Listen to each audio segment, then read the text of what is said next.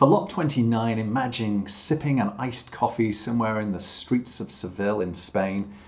Looking at this ring, this certainly whisks you away with this beautiful, almost like flamenco design.